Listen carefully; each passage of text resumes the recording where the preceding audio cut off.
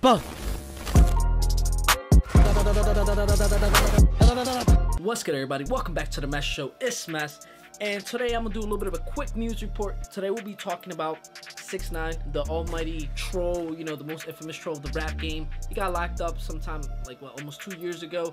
Okay, so he got released on April 1st. Ironically, you would think it's this what kind of fucked up ass April Fool's joke is this, but it's not, you know. So it was confirmed by DJ Academics on his Twitter, where he puts like a play-by-play of what happened with the court proceedings and such. I believe his lawyers last week tried to get him for early release, which the judge pretty much said no, you know, just fuck that, like he didn't want none of that. Now this week they pressed for something called BOP, which is I think the Federal Bureau of Prisoners. Correct me if I'm wrong, I have no idea what that is. His defense team pushed for his release due to the coronavirus pandemic, because you know it's out here, definitely hacking and slashing, no discriminating, old, young, baby, whatever, you know what I'm saying.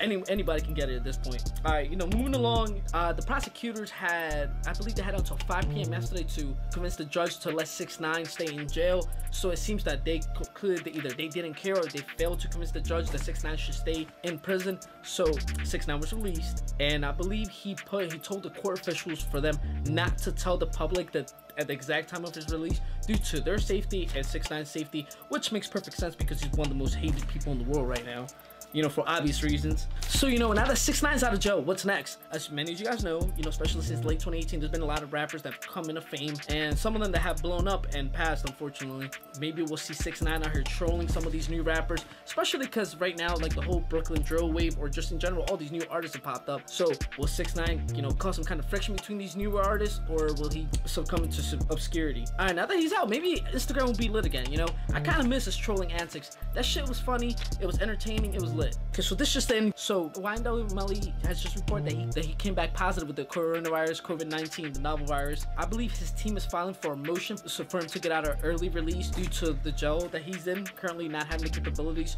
to combat this new virus. Honestly, this just in, so there's not really a whole lot going on, you know. I think his mom may have been on Instagram and Twitter trying to speak to others right now.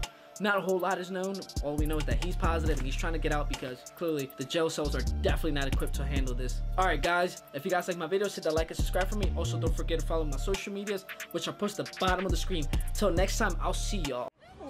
Bug.